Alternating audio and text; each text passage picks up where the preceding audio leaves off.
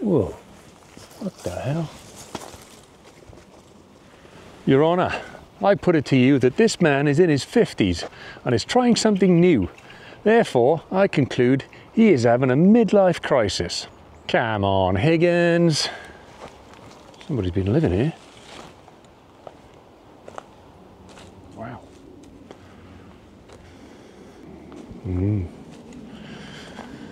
Okay. Let's not hang around. Not what I was expecting to find in the middle of the bushes here right now, but we'll work with it, we'll work with it.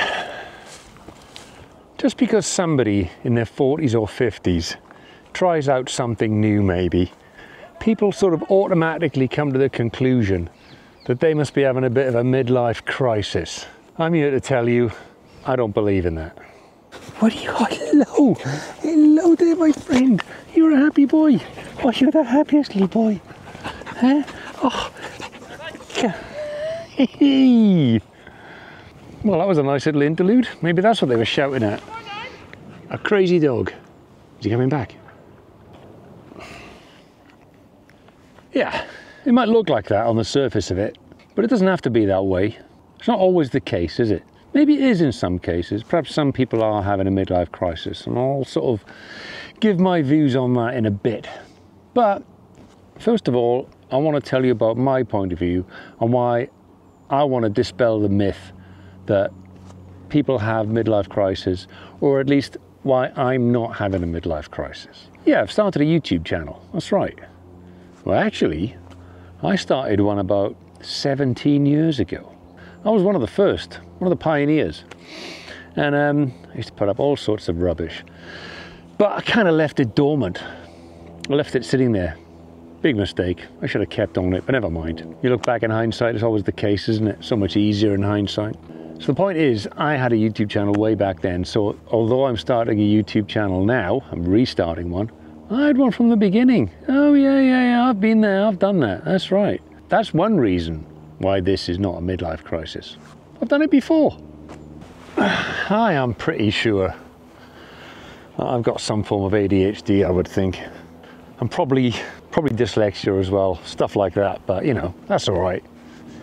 Still got to get on with things. The reason I say that is because I'm trying to organize my thoughts in my head, just get them all sort of in a line. That's the tricky bit. It's quite challenging. You know, they're all bouncing around all over the place, and you know, I keep trying to reorder things and put them like that, and it's like, well, no, that doesn't work. So I'll just get them out there one at a time, and hopefully they'll fall into some sort of order. The reason I'm saying that, I'm going to give you some sort of logic, if I can, as to my reasoning behind why I think I'm not having a midlife crisis.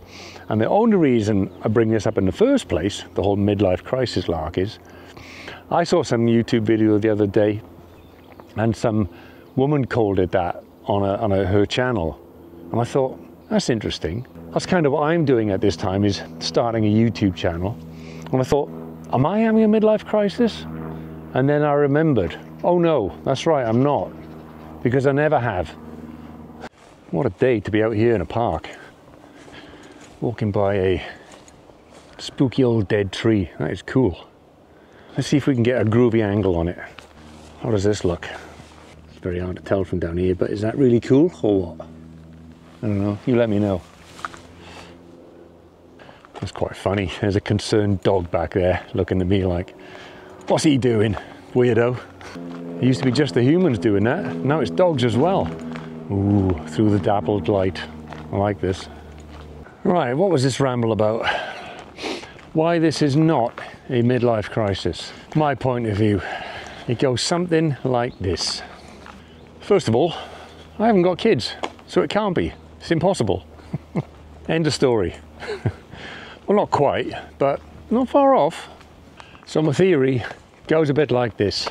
How can you have a midlife crisis if you've never had kids? Think about it. If you become a dad in your 20s or maybe early 30s or something, chances are you're going to give up the next 18 years or so of your life, maybe a bit longer these days, to bringing up your kid, you know, and making sure he gets a good start in life.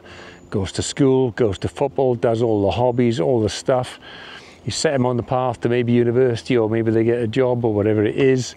But you know, if you're a good dad, and most of you are, and should be, you know, you want to spend that time, and basically they need a bit of guidance and you need to be there for it. So credit to you for doing that, and you should. But then one day later on, you probably wake up, turn around and go, hang on a minute, I never bought that motorbike or that Porsche I wanted when I was a kid, when I had all these plans, you know. And at that point, you get, maybe your kids are grown up and they start flying the nest and doing their own thing, and you get that opportunity. Classic midlife crisis. Fair play. You know, you've gotten through the hard part of life. You've done your work. You've had a job. Maybe you've earned some money, and you know, and you've got a bit of money to spare. Suddenly the kids are gone, and you can get out there and get all the toys you always wanted. You can take up mountain biking. You can buy that motorbike. Get the sports car with a soft top that you never had when you were younger. You know, do all that stuff. Whatever, you name it. It's a long list of stuff, isn't it?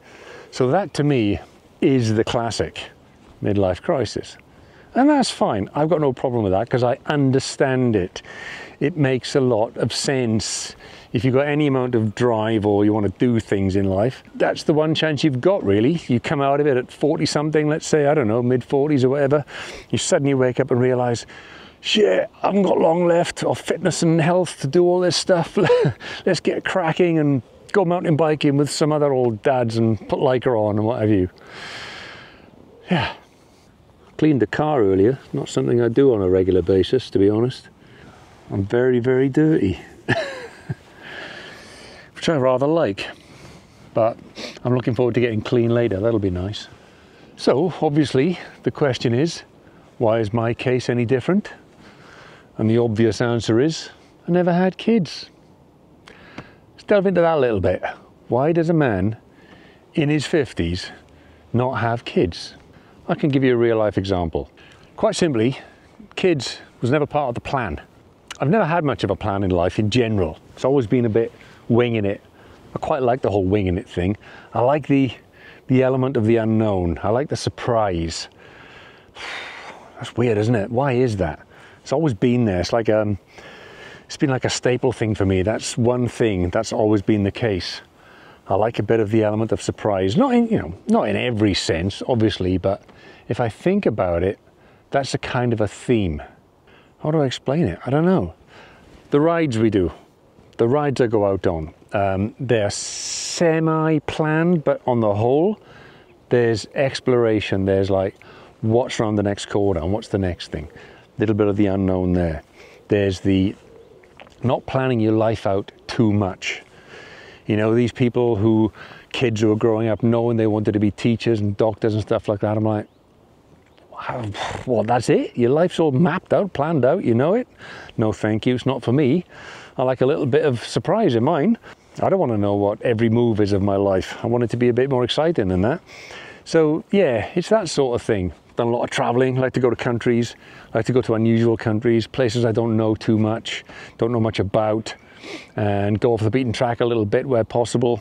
Doesn't that make life more interesting? It does for me. So, thinking about that, if I had gone the conventional route, like all my friends around me when I was in my early 20s and teens, and they were looking ahead and mapping life out, meet a girl, get married, settle down, have kids, get a job, stick with it, and all the rest of it, all the normal stuff, there'd be no element of surprise. There'd be nothing exciting would probably happen in life. It would just be mapped out, beginning to end, retire, I don't know, buy a camper van, drive around a bit or something, go to Spain a lot, keel over, game over. I didn't want that. I need some variety in there.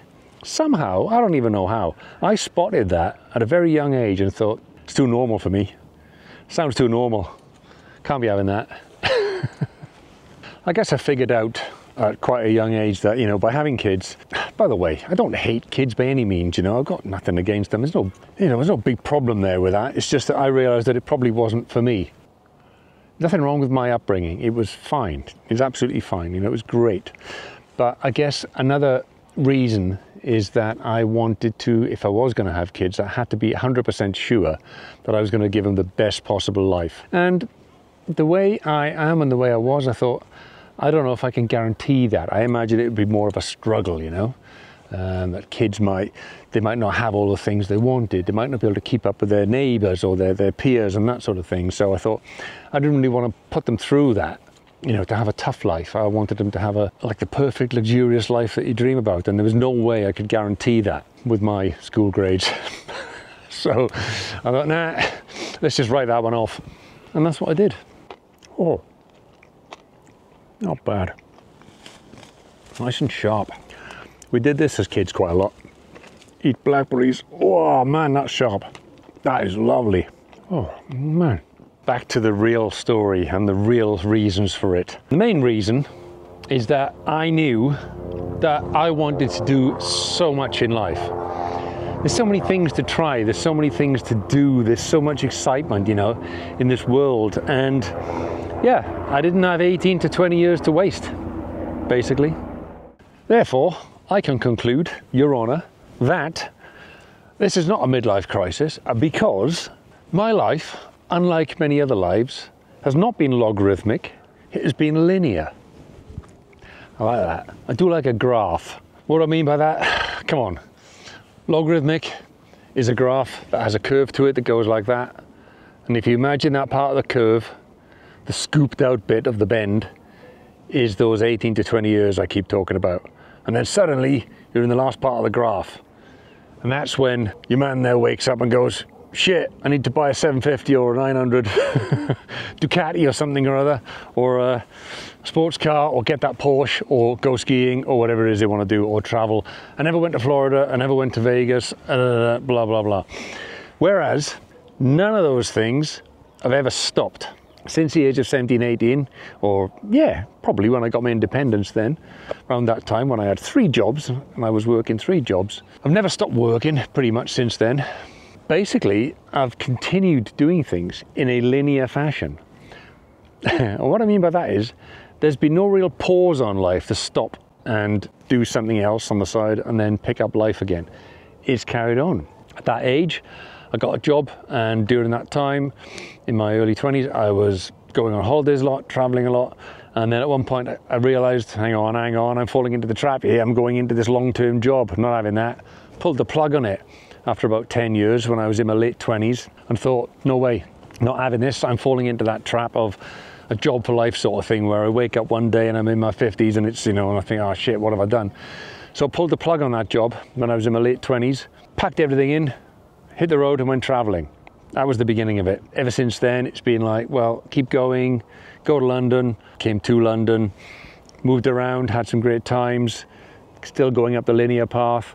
Always wanted to get a motorbike, never really realized that it would happen at some point. With my newfound life in London and whatever, I was able to get that motorbike and have those motorbikes for years. Was always cycling in between, always traveling in between. Used to go like every single year with a mate of mine on our motorbikes into Europe. I've been everywhere in Europe you can go on a motorbike pretty much. Every year it was a sort of epic 2,500, 2,000 mile trip, camping, you know, France, Spain, Italy, Belgium, Luxembourg, you know, you name it, all these places. Italy, Austria, Switzerland, the Alps, Czech Republic, Germany, Holland, Netherlands. Yeah, done them all. So, you know, just keeping on doing new things and trying new things all the time, because, and there's so much more to do. And the staple amongst it all has always been the travel, always traveling, always enjoying it, you know, the excitement of going to new places and discovering some new sort of country I've never been to before, hiking, trekking, canoes, being on canoe trips, being on hiking trips, backpacking in the backcountry and strange places out in the Central Asia. You know, it's just, life is the best, right? And so for me, somebody might look at me and say, oh, this guy starting a YouTube channel, or he's just, you know, he's getting back on a motorbike or whatever. Poor sod's obviously going through a midlife crisis. And that's why I say no.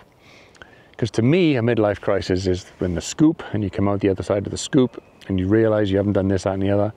But in my case, life has been linear, and I've never stopped reinventing myself and keeping on doing new things. That's it. That's my explanation to it. Make of it what you will. I don't know whether I articulated that particularly well. I hope it makes some sort of sense. It sort of does in my head.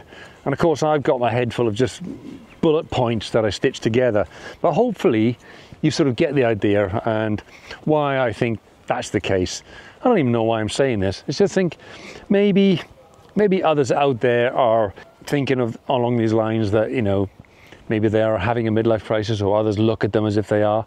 Don't worry about it, you know. It doesn't matter either way. Whatever you've done or whatever you're doing, as long as you want to keep doing things and keep, you know, trying out new things and exciting things, however you do it and achieve it, doesn't matter. Just crack on and do stuff, you know. I'm convinced we get one go at this place, this old planet Earth thing right there. I'm convinced we get one go at it, so you might as well give it a damn good go. That's one thing I say about my dad when he was around. I thanked him once for giving me the tools to get through life. I think he did a pretty decent job of that. Just make sure you do the same. Well, I hope that was an okay sort of ramble. I hope I haven't offended anyone. I didn't mean to. I certainly haven't done anything intentionally to offend anyone, but that's just my take on things, you know. I am a little concerned that sometimes I do have a tendency to come across a bit offensive with some people. I don't know why. I'm a bit of a straight talker. I just say what I think. And I think some people can get that misconstrued sometimes. If it does happen, it's genuinely accidental. I'm just giving my opinions. I just remembered one more thing. Let me just gather my thoughts. Nobody's ever really asked me this, but I guess people do wonder about this sort of thing. It's a strange sort of taboo, controversial subject in a way, the choice of kids or not. I imagine that people would look at people in my position and, you know, oh, don't you have any regrets? Don't you wish you did have kids? And do I regret it? Well, no, not really. I don't regret it because it's all part of the, you know, the grand plan, if you like, is to not have kids and keep in a good, fit, healthy state. Very important. That's crucial, because if you're not in a good, fit, healthy state in some kind, how can you do half this stuff I want to do, you know? How can you go biking, hiking, canoeing, and do all that sort of stuff, or whatever it is you want to do, you know? So it's all part of it. So no regrets on that side of it. It's probably helped me keep in a good state, really, in some ways.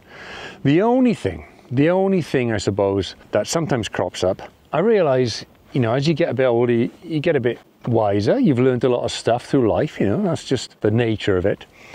And I realize that probably one of the pleasures of being a parent, I would imagine, is that you get to pass a lot of that knowledge on. My dad taught me a lot about tools and, I don't know, how to fix cars and all sorts of stuff, really. You know, whether it was intentional or not in some cases. Sometimes it just sort of rubs off on you, doesn't it? But in my case, of course, I don't have that option. So I can't pass on this knowledge I've gained in life to anyone else in my family below me, or my kids, because I don't have them. But what I can do is I can pass them on to people out there who may be listening, you know, who want to know a little bit about this and that, whatever, you know, I can help with. So not all is lost, let's put it that way. It would be nice to pass it on to family, but they're not there. So I'll pass it on to anybody else who wants to know about it. I'm not going to force it on anyone. If I get an opportunity, I can talk about stuff with a certain amount of authority, which comes with its very own imposter syndrome, of course. Maybe we'll do a Ask Me Anything one day. You can base it on what I've been into over the years. Photography, mountain biking, cycling, travel. Those are probably all the big ones. Oh, playing in a band, of course. I've been playing in rock bands since I was 16. Playing bass guitar, that is. Only 4 strings, only a 5-string rubbish. Loads of stuff. Maybe we'll do that one day. What do you think? For somebody who says he's not a very good talker, don't have to waffle on sometimes, but there we go. What can you do? Do you know why? It's because I'm crap at endings. I don't know how to end these things. Well, that was really great. Thank you so much for listening. It's really good of you all. I hope you enjoy and have a wonderful day. I don't know. End. Trouble is, I suppose, you get a bit of a roll. The ideas start to like roll one after another. As I said before, scripting is not my thing. I just kind of freestyle it. Oh, look at that, freestyling. With that little beauty right there. Come on. There we go, that's it, ramble over. Just making the most of life, wringing its neck, trying to do as much as humanly possible, and live life by a linear chart in my case. Do not take a freeze frame of that. You know what, I'm really starting to like this making videos lark. It's really good. Talking to camera is like talking to people, because you are people. You are a person out there. You are watching this, and you are my people. I can't recommend it enough. If you're out there, and you've been thinking about this, starting a YouTube channel, do it. I'll see you next time. I'm getting out of here. It's going wrong. I'm going. I'll see you on the next one somewhere.